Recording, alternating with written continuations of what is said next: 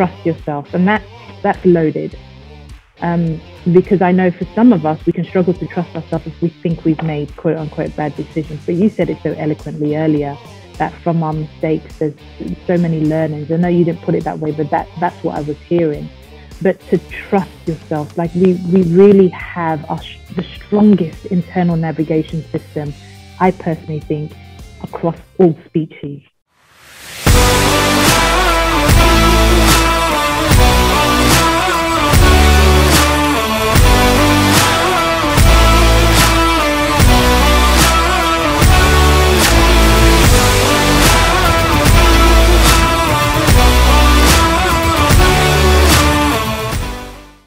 Hi, everyone. Welcome back to Women Worldwide. Thank you so much for being here and for tuning in. It's a new week and another interesting entrepreneur who shares her journey and plenty of advice for you. I sat down with Yemi Penn, who is an engineer by profession. She's an entrepreneur, a speaker, an author, and a transformation mindset coach. And that was the focus of this week's episode. All about transformation, feeling empowered, and the memo. Did you get the memo? Which is also the name of her book. And what's interesting is we have a choice to create our own memo. And that means to trust yourself, to be self-empowered, and be curious, and to show up and live your life. Or does it mean you're going to live by somebody else's memo? Yemi and I discuss trauma and what part trauma plays in the memo that you create. How do you start the memo creation process? And what does it really mean to be inspired and to transform? I could go on and on about Yemi, but I think it's time that you hear her story and her advice for you. Yemi, welcome. Welcome to Women Worldwide. Thank you so much for having me. So excited to see what we come up with. Yes, me too. Definitely, I've been reading so much about you. And I find it really interesting that you're an engineer by profession. And you certainly chose being an entrepreneur because of your passion. And you're also a transformation mindset coach. Why did you choose this path? Oh, it's going to sound so cringy, but I think a lot of it chose me, to be really honest. This was not in the planning. I think I literally just put a post out on my social media that I never knew the different paths I've taken was even an option for a career or a mission. So the engineering was slight rebellion because my dad was a lawyer. And I think culturally there was this theory that, you know, if the firstborn didn't do his profession, the second needed, and I was the second born of his kids. And I kind of rebelled against law because I was a bit bored. So engineering was a little bit rebellious. It was also because I felt like doing stuff with my mind and my hands, the building. The entrepreneurship and thought leadership coaching was purely what's my purpose. Like there has to be more to life than go into the office for me personally and doing the 9 to 5. So definitely didn't plan this. That's amazing. And I do find that some of the greatest things that we do in life, and when we find this incredible purpose, it's not planned. It just happens. It's almost like the universe lines certain things up for you. And if you're open to it, you can take it. So I know that as I was reading about you, I read something about the memo, being empowered, transforming, creating your own memo. What exactly does that mean? And how do you help people do that? Yeah, if I go very briefly back to the source of this memo was when I relocated to Australia. I had lived in Japan, the UK, so there was a lot of dutting around, and on paper it looked like I was running away. Shame was a big part of my own personal story. But when I got to Australia 8 years ago, I remember speaking to a coach and just saying, look, I tried. I was in the process of getting divorced.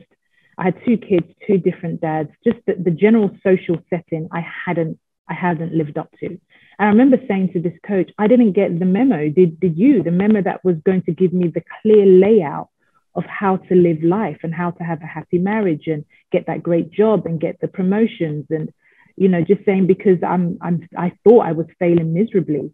And that really it kind of stuck with me. So I would ask people, did you get the memo? Because I need to know where you got it from, because I didn't get it. And that literally has genuinely become a big foundation of my work, which is, well, can we acknowledge that there isn't one memo for everybody, that some of us may not get it because depending on where we sit in this world, because we still live in a very unequal world. And how about we take our power back and start creating our own, which fundamentally is a blueprint. We all were born with the blueprint. I think we can investigate as to whether it still works for us.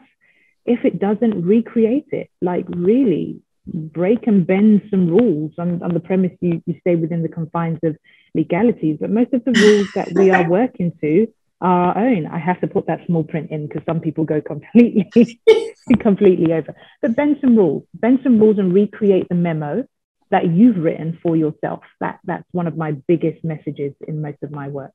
I think that's a really important message. Sometimes I feel like, and even if I look at my own journey or talking with friends or peers, there's a memo and they got it, but it was never their memo. And I think that's what you're speaking to, that there's so much around us as we're shaped in this world and we find our path. And sometimes if you don't really step back and think about the choices you make or feel empowered, you're living somebody else's memo. And then one day you wake up. It's never, I don't think it's ever too late. Do you think it's ever too late to make your own memo? Never. My goodness. I mean, I'm not there yet, but I'm sure there are people out there who are in their 70s, 80s and realize, I mean, I'm speaking to a lady now in her 80s. She worked on the one of the first Star Trek episodes, and you can see her now in her 80s, her brain saying, oh my goodness, I should have written this book ages ago. And she's written her first book. So it's never, ever, ever too late. And I think that's what stops a lot of people, is that once again, you've either adopted a rule that said, in order to make a difference, you needed to have started when you were 20. And I call BS on that. It's not. It really isn't. Yeah. Well, I'm going to call BS too, because I've heard far too many 20-somethings recently say, I've only got so much time. I've got to do this by the time I'm 30. And, whether it's be somewhere in their profession or I have to be married or I need kids. No, that definitely could be somebody else's memo or some kind of pressure that you think you're aspiring to be. Do you think that a lot of our own memo building is based on some kind of trauma, some kind of big event? Oh, such a juicy question. I think it's definitely, I'm very visual. So as you say that, I just think we've created something. It's kind of around it. So it doesn't mean it's completely owned by it, but it's kind of factored around it. I think we all have our belief systems, which this is one way of which we get belief systems, which stems from your environment and how you grew up, that somewhere in that environment, trauma has most likely happened. I mean, I'm currently doing my PhD, which isn't in my bio yet, on trauma. And my research is showing the stats are high, more than 70%, and have experienced at least one traumatic incident. And that was pre-2020. That was pre the pandemic. So you can only imagine that figure has gone up. Yes. So for most of us, in our everyday environment, traumas happen and that skews it. So there's so many complexities into who we are as human beings. And so for some people, if something bad happened, say they worked in an environment, it was really bad. I don't know. I had a gentleman who, as an engineer, he worked out on site, and a young guy sadly passed away because he hit some electrical wires. Oh no! And sadly passed that way. However, this manager who was managing it has been so shaken up by it that he appears aggressive at work. If you do work and it's not to the standard and it's potentially going to impact safety, even though it might not be a high risk like safety, he absolutely loses it. And you can get it. So he's created a memo that says, I must be harsh on everybody that does something because of that. And you can empathize with it. Exactly. Hypervigilance. So without a shadow of a doubt, but the layers are so complex. I don't even think it's on the United Nations radar as to how much of an epidemic trauma is. they're saying mental health. I think Right. trauma is the underlying thing. So yeah, I mean, great question, but as you can see, I get very animated because I love I'm it. wanting this to be at the forefront. I love your animation and your passion. And I do remember, this is just interesting from another interview that I did with, I believe her name is Jude Burke, and she's the author of The Millionaire Mystique. And her book is really interesting because her study was all about millionaires. And I think she interviewed over 300 millionaires. And to find out that most of them had 2 or 3 traumas in their lives. Yes. Isn't that unbelievable? Yes, I've got goosebumps all over me. I'm so glad you said that because I have that innate feeling that trauma has a lot, especially with the billionaires we have in the world. Oh gosh. And it's not to minimize them by any means whatsoever. No. But my wonder always is that has that been looked at? Has the trauma been looked at? Has it been nurtured? Has it been cleaned? Just so that they can be even better. When I released my documentary on trauma, I actually had a lot of very wealthy men reach out to me and say, "Oh my gosh, that happened to me." And there was that same synergy, that there seemed to be trauma attached to it, but they carried a lot of wealth. And one was able to very openly say that he believes he's built his wealth to protect him so that would never happen to him again or anyone else. Is your documentary out now, or is it coming out? It is. So I've currently got 2 out, but the one that has really shocked was the first one. It's titled "Did I Choose My Trauma?" And that's on YouTube. So I wanted to make that available to everybody. But currently speaking to a few platforms to release my 3rd one. Well, congratulations. That is amazing. Let's take it back to the memo and your own memo, creating it. If somebody wants to start this transformation process, because it is definitely transformation, how do you start? If you recognize that you need to feel more empowered or passionate or change something, what would you do? How would you even know where to begin? I know it's a hard question. It feels really easy. I get these downloads. It feels easy now. If you asked me about 3 months ago, I'd have been all over. I think listen to the signs. And that sounds so woo-woo. So let me break it down with my engineering brain. Okay. The Body, by this guy wrote a book, Bessel van der Kolk. It's titled The Body Keeps the Score. Your body most of the time will tell you. If you are a physical person, your body will tell you when you are uncomfortable with something. And just listen to those signs. For me, I've got a weak rotator cuff, my shoulder injury. When something's bothering me, it hurts a lot more. Like, just listen to the signs in your body. It's not to suggest that it's something else. Yes, that injury came about, maybe from childbirth, pelvic, but it's significantly more sensitive to stress, discomfort. And then there's radical honesty. Listen to the signs and then get radically honest with yourself. What is going on? But because we're so busy, we don't have the time. So get really curious with asking yourself questions. Like, why? So when that happens, why is that happening? Oh, it's because I'm about to go on stage and I'm nervous. Oh, but why are you nervous? Oh, because people might judge me. Why might they judge me? Because I've judged other people in the past. So my radical honesty is pretty like quick, because I like to see results really quickly. But if people are looking for transformation, first of all, find the discomfort, because there's discomfort and then you just need to find out why. Now you know why, you're significantly more open to figuring out what you need to do about it. But most people don't know why or where to start. Start there. That's a really good place to start, because first of all, I analyze body language. Your body leaks out your stress. Your body leaks out your discomfort. So I do think it's particularly hard for people to tune into themselves. And I definitely work very hard at the meditation, the breathing, the calming exercises before I do anything, before I come on Women Worldwide, before I go on a TV interview, step out on stage, anything. But it is harder and harder to do that because of all of the distractions around us. And that's the same thing with what you're saying. There's so many distractions that sometimes you don't read your body signals. And I think that if you're aware of it, you can also heal and rest and do what you need to do. So that's really interesting that you said that. Let's talk about your book, because that is all about the Memo. And the name of your book is Did You Get the Memo? And it's been out for how long? When 2 years, just over 2 years now. That's really exciting. So congratulations on that. And what did you want people to walk away with? What is that big underlying message for readers? Yeah, I've just recently worked on my positioning, and this really encompasses almost everything I do. But that book, without knowing the language then, is to awaken the rebellious curiosity in them. That's what Did You Get the Memo is about. Yes, it's partly my story, and storytelling has always been powerful, but I probe with questions.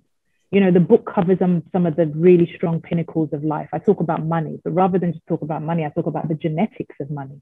Ooh. What is your money story and how is it tied to your DNA? So I share parts of mine and how it showed up in me, where I went from making a humble income to then, you know, multiplying that by 20 and bringing in way more than I ever knew what to do with. My genetics said, we don't know what to do with this money. And so I would create bills to waste the money. Right. And so I ask them, what is your money story? And that is the questions. And then kind of probe them to say, okay, what do you want to do differently? What do you want to do differently that goes against the grain, that challenges status quo? And that's really what that book does. A very light introduction, being my first book, but obviously I do a lot more work after that for people to probe deeper and get the results they want. This sounds really interesting. I've never ever heard anything like the genetics of money, which is fascinating, because I think we're all shaped in certain ways, and you have a energy relationship almost with currency and the value you bring and the currency that comes in, but it stems deeper than that. It goes back to your childhood, how you're framed, how you're shaped. That is fascinating. As you've been getting your book out there, are you noticing is certain types of readers, or more women, more men, younger audiences, or does it attract millennials or Gen Z? It's really fascinating. It's a big mix, and this has only been proven. You mentioned earlier, you know, when I think of the big four consultancy, so PwC, PricewaterhouseCoopers, I've got that right. Here in Australia, I did an amazing event for them. I mean, profound, definitely groundbreaking on this side of the hemisphere, where they took about 3,000 of their staff members to a residential, and they basically exposed them to things they would never do in the office: sound healing, you know, indigenous dancing, basket weaving, looking at their inner child. And what I realized is that the percentage of people who are interested in challenging the memo or knowing more about the memo was almost 40% men, 40% women. And then we had, if I got my math right, 20% kind of like non-binary, like the LGBTQI, and I need to differentiate that, partly because we think we've been existing in this binary world. But my work of this rebellious curiosity really has people questioning. And the age really does range from the 20s to the 60s. Wow. And that, I guess that still blows my mind, because in setting up, you know, the thought leadership part of my business, I was always advised to go in for a niche, which I get. But because I really have this kind of split balance between masculine and feminine energy, and I think my engineering brings that masculine, and having lived in this world for 40 years, men literally peek behind the curtain and say, what is she talking about? Or why am I resonating with this? And I love it. I really do. So it's a split. That is fantastic. So talk a little bit about just your thoughts on, you said that there's a lot of different people coming to you and different ages. If you were to step back, do you think more people are not getting the memo? So there's a much greater pool of people who are doing something, but it's somebody else's memo. Oh, 100%. And if I was to take off my judgmental lens, which, you know, and I do like to call myself out with love and compassion on judging, because I think most of us do it, if we're going to be honest with ourselves. Of course, we all do. I think a lot are living according to somebody else's memo. And I see it in the conversations. However, I'm not one of the coaches or thought leaders who thinks it's necessarily my job to point it out to them. I ask questions and I say, stay curious, because there's a part of me, because even if I was to go and superimpose my thoughts, once again, I'm giving them my memo. Right. It's not even theirs. So I'm always very cautious, especially when I get up on stage of what I say. I say, look, I'm going to share some things with you and I want you to consider it. But for them, I think, because if they always will look into that tutor, to that teacher, then there's this dependency, codependency. And then again, they're just listening to their coach's memo. But definitely, I think there are a lot, you can hear it in the language, and the time will come, just like it did with me, that I'm like, oh, this isn't mine. My biggest fear, and maybe message to other people, is I'm okay with failing. I'm okay with making mistakes, but I definitely don't want to do it following someone else's memo. That crushes me. I would rather fail on my own memo, my own blueprint. Absolutely. That's big for me. And I like to share that as well. Right. Because as long as it's your own, you can truly learn from it. And every failure is your greatest opportunity. It's what you do with it. So I think that that's really important.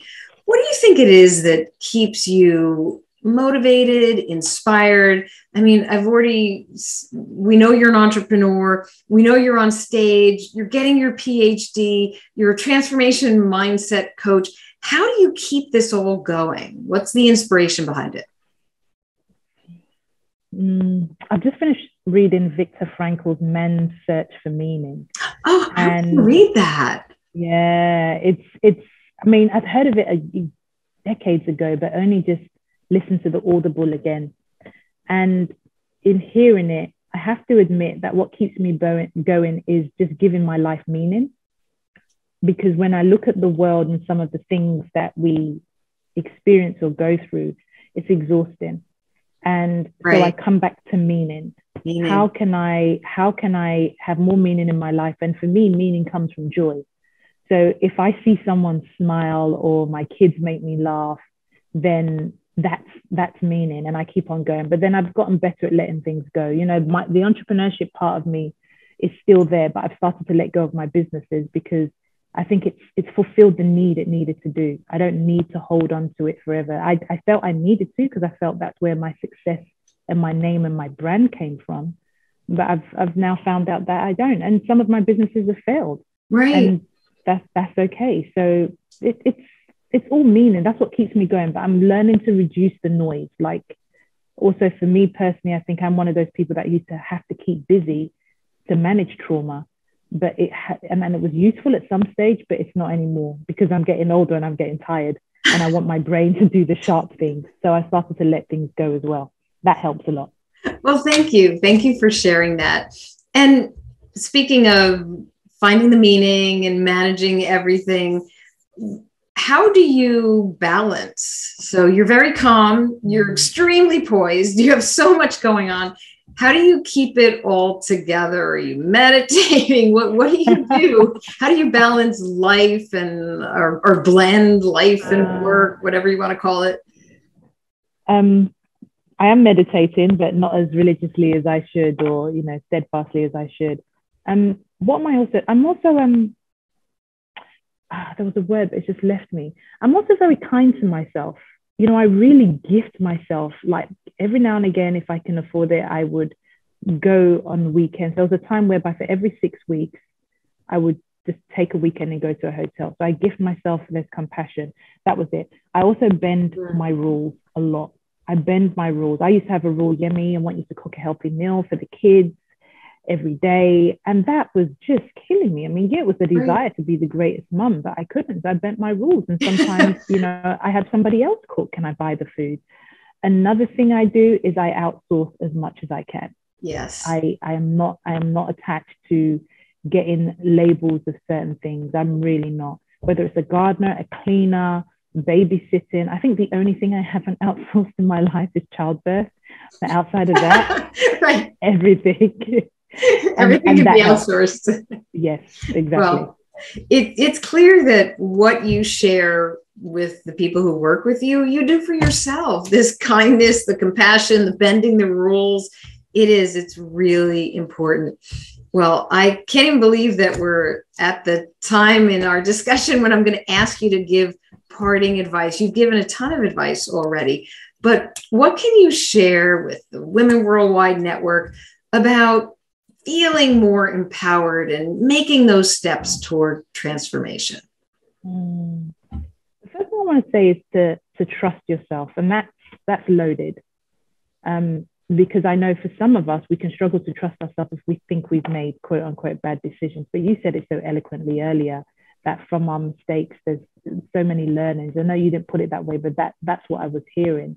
But to trust yourself, like we really have the strongest internal navigation system, I personally think, across all species, to be really honest. And that's so bold. Listen, listen to ourselves. Yes, like really. And if that means you've got to do some work because you feel, you failed or something, do the work, but come back to that internal navigation system. You've got it in you. Please. I love it. Well, trust yourself, listen to that strong navigation system, and do the work. Excellent, excellent advice. Yemi, where can people find out more about you and your work and your book and your documentary? Where do you want to send them? Well, definitely my website. So it's just www.yemipenn.com. And the social media, if you want the closest to who I am, which is a mix of goofy and intelligent, then Instagram, yemi.penn. But I'm also on LinkedIn. So I definitely love to share my thoughts across those platforms. But to be up to date, definitely my website, and subscribe. That way you get all the information. Excellent. Thank you so much for all of your advice, your time, and just sharing your journey and so many insights with us. So thank you.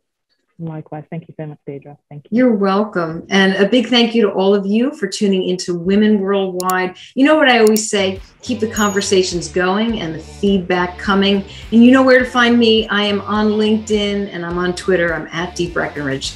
Okay, friends, until our next episode, stay focused, energized, and feeling empowered. Thank you.